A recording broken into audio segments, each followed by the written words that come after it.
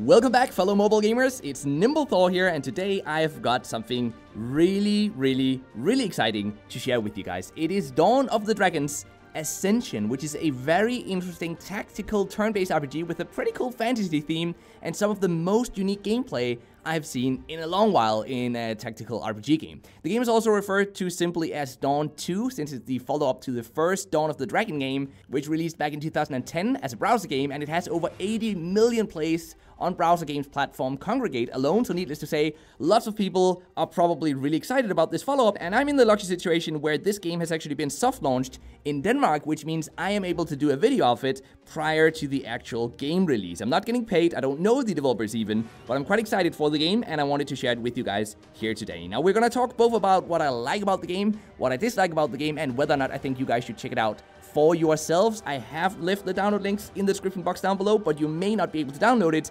depending on the country you live in. And as far as I know, as of right now, the game is not out on iOS, but it will of course eventually release both on Android and iOS. So we won the first match in this dungeon here. Let's head to the next section, and I'm gonna talk a bit about the actual combat system. So currently we have 2 characters in our team. Both have 4 abilities, which we cycle through 3 at a time. So you guys can see down here we have 3 different abilities. We've got this guy's Provoke ability, which taunts for 1 turn and increases party's toughness by 50% for 1 turn, and increases party's spirit by 50% for 1 turn. This is just a normal attack. It deals 690 magical damage, and this one here deals 161 magical damage. Now the difference is that this one can only hit a single enemy, and this one, as you guys can see when I drag this one out here, can hit many enemies depending on where I let go of my finger right now. So let's hit all of them right here, right now, because I know that none of those enemies will be able to attack us on the next turn. So that means that it's our turn again now. The opponents had their turn, they couldn't do anything, so now it's our turn already again. Now if you look to the left of each of these opponents' HP bars, you'll see a number, and that number indicates when the opponents will be able to attack. So what that means is that this guy here slightly to the left and this guy to the very right side, they will both be able to attack us on the next turn. So what I want to do now is to be sure to take out one of them with this really strong attack here, dealing 690 damage, completely obliterating that unit. Look at that. So what do we want to do now then? As you guys can see, there are 3 opponents that will be able to attack us the next turn. So what I like to do in a situation like this is to use this guy's Stall ability, which deals 24 damage, which is not that important, it's not a lot of damage, but it also stops the timer for 1 turn on the opponents that we can target with it. So we can target 2 of them and make sure that we only get hit by a single opponent this turn, which would be the guy that just did an attack there on the very left side of the screen. So now we can do a mighty blow to these guys down here, and hopefully, yes, that was enough to take out one of them completely. We're gonna take 2 damage though, but now we have a pretty good chance of, I believe, what do we want to do? Take out this one completely, and then with a bit of luck, we will be able to avoid any more attacks. Let's see. I think we should be able to pull this off. Yes, here we go. The last enemy left, and it is dead as well. So that was the next battle here in this raid we're doing at the moment. There's a boss waiting for us at the end, so let's just get to the 3rd out of 4 different combat sections in this game. Now, we don't recover HP until we've defeated all of these opponents, by the way, so we have to be very careful, and that's the tactical part of this game. Now, the RPG part of the game involves leveling up our characters, and I'm going to show you guys that as soon as we're done with this raid that we're in right now. I'm also going to show you guys the quest system, which is the best way to get more gold that we can use to upgrade our characters. But for now, let's just see if we can win one more match here. Now, I have gone through this raid already once, so it should be relatively somewhat easy. I haven't lost yet, at least. But our mage character, which is the one you can see right here, has only 490 HP left, so there is a chance that she will die if we're not careful. Here, by the way, you can see all the 4 different abilities that she has, and if we click the warrior guy over here, you can see the abilities that he has as well. So with that said, let's just finish these guys off. Let's do a strong attack on this enemy here, so that one doesn't get a chance at attacking us. Let's stall this guy and hope for a strong attack, We did indeed get a strong attack, and we can use that one to win without losing any HP whatsoever. That's pretty nice. So now we have a lot of HP going into the boss battle, and we got some new items as well. That's pretty cool. We're not going to keep any of these items, though, if we die, so we have to be very careful and make sure that we actually win this match. Otherwise, we're going to lose all of that equipment. And we need the equipment for sure, because the quest that we're doing at the moment requires our heroes to be a bit stronger before we'll be able to finish it. I died the last time I attempted to finish that quest. So as soon as this match is over, I'm gonna go level up my character. I'm gonna go show you guys how that works. We're gonna equip some new items if we found some new items that we can actually use. And then with that, we're gonna go in and attempt to win the quest that I'm doing at the moment. So as you guys can see, we got a lot of different potions here. We got a shard. That's pretty nice. We need shards to summon new heroes. It's not a gacha system, but we need shards for individual heroes in order to unlock them. We got a few items as well, so let's go into our ally screen here and have a look at whether or not we got something that we can actually equip. Now, equipping items in this game is a very tedious and boring process. You have to click on each of these positions, for example, the offhand position, the pants position, before you can see if there's something that we can equip. But there was something we could equip there, and we also have a chest that we can equip, it seems. So now we pretty much have an item for every slot for this character here, except for the helmet and for the offhand. Now, I want to do the same thing for this guy, but he also has nearly all of his slots filled up already. Let's see if there's a belt. We did not get a belt though, so that is something we'll definitely be looking for in the future. And now, as you can see, we are able to level up our hero to level 6 by spending some gold, to level 7 as well, and we can even level it up to level 8 if we kept spending some of those potions. But I want to go level up this guy as well, so the difference between the two heroes doesn't get all too big. So let's keep using some of these potions here again. Let's go back, let's spend some gold. Was that enough to level it up twice? It was indeed. So now both of them level 7 with new equipment. I think we're good to go for the next quest. So let's just click the quest menu here and see what it is we have to do. Finish off the bandits and their leader in Mercenary Pass. So the Mercenary Pass, I believe, is up here. Yes, let's go in here. Right now, we need 1,400 in power level. I'm not sure we have 1,400 in power level at the moment. We have probably somewhere around that. But that's why I'm saying this is probably gonna be relatively difficult. But this is what we do in the game. We go on raids, we grind older levels for better gear, and then we equip that gear, we upgrade our heroes to become stronger, we earn gold by finishing quests, and then we just keep doing that over and over and over and over again.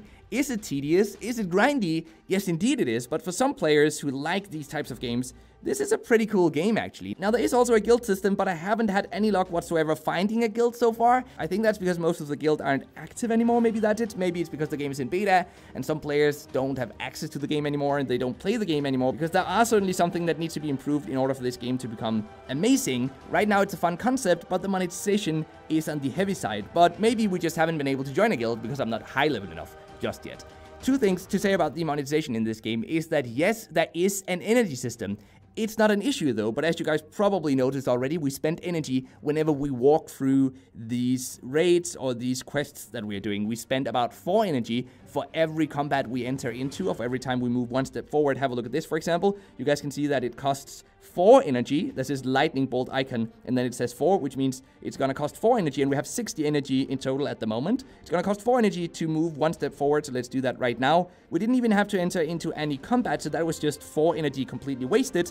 Another 4 energy completely wasted, and let's move over here. That's another 4 energy completely wasted, but at least we do get to go into a battle, so at least we get a chance of getting some sweet items or some experience points out of taking that turn. But the energy system isn't the issue though. The issue is instead that everything, nearly everything in this game can be bought for premium currency. You can grind away and get new characters, but it will take forever if you don't spend real life money on the game. So of course it is an option to keep playing with these main characters, these two that we have right from the beginning, but naturally, eventually you will want to unlock the newer heroes as well, and you can't really do that, or at the very least you'll have a very hard time doing it if you don't spend money on the game. And that is frustrating. Potions can be bought for premium currency, so that basically means that you can survive forever. We died. Right now, as you can see, our mage died, so we're probably not going to be able to win this quest even this time around. We probably have to go back and regrind again and again and again, or, you know, case in point, spend premium currency on the game to be able to buy some potions. And this really frustrates me. I feel like this game has so much potential, but the in-app purchases, and hold on guys, they go all the way up to $350 US. I've never seen anything like that in any mobile game whatsoever. $350 US on in-app purchases. I mean, that's just insane, isn't it?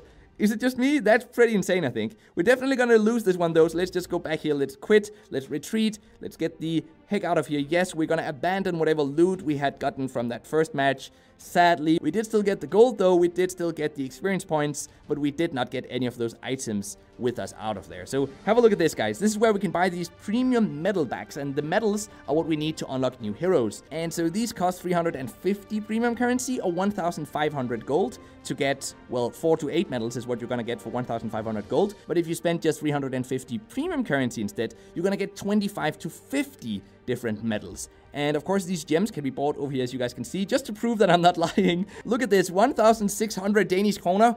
Oh, wait, that's actually $200 US. Oh, Maybe I was wrong then. Wait, on Google Play it did say 2,600 though. I'm pretty sure there are some in-app purchases that go all the way up to $350 US. But even if not, even if I was wrong, even $200 US is a lot of money. It's an insane amount of money to spend on a mobile game. Hey, NimbleThor from the future here. I nearly forgot to mention something about this game. I have no idea why we have a main playable character in this game, because it's actually not playable. We have a main character, as you guys can see. Mine is called surprise NimbleThor, and we can actually distribute skill points for this guy into strength, will, toughness, or spirit, which I have no idea whatsoever why we're doing, because we can't attack with this guy, and yet we can still equip items on him, as you guys can see over here. He has a backpack, which is just our inventory though, so I guess that's kind of self-explanatory, but we have bonuses and buffs as well, but there's nothing in here. I just don't understand any part of the system. I don't know if it's because it hasn't been added to the game yet. Why can we upgrade this? Someone please explain to me what's going on here. You can see we can click confirm, and now we only have 1 skill point left. It seemingly has no impact on the gameplay whatsoever, so I'm guessing that you guys are probably laughing your asses off right now, because I think there's something I simply have not seen yet. But I just don't know why we have this main character, and it leads into my overall rant or complaint about the UI in this game. It's kind of horrible, and it's really not good at explaining the different gameplay elements. And for example, what does toughness do? I can kind of make a guess at it, right? I think it impacts the amount of damage we take, right? With more toughness, we probably take less damage, but I'm not sure. What about the will? What does will do? The will strength for Arabella, for example, is 461 plus 23, but what does that mean? Can I click this one to get to know more about it? No, I can't. Can I click luck to know more about what luck means? It probably means the chances of dealing a critical damage, but I don't know. I don't know though, and that's kind of frustrating. So please, someone tell me why we have a main playable character. I haven't been able to find any information about that whatsoever. Anyway, I'll let you guys get back to the video now. So future NimbleThor, over and out. So what is my conclusion then on this game? Well, the way I see it is that it's just a huge shame that such an interesting concept and idea for a game gets dragged down by a monetization that forces us to grind for hundreds of hours, literally hundreds of hours, to unlock new characters, or pay up, being able to spend, you know, at the very least up to $200 US for the things we actually want to get. Now, with that said though, I think some of you will still be able to enjoy this game. Maybe some of you played the first game and you just really like the franchise. Maybe you just really like this unique idea of having a first-person perspective in a tactical RPG game. If that's the case, it's definitely still worth checking out for you guys. It's a free-to-play game. You can go download it. Well, not right now, but as soon as it globally releases. And there is a chance, of course, that more content will be added to the game. There is a chance that we'll get ways of earning free premium currency by simply playing the game and being active in the game.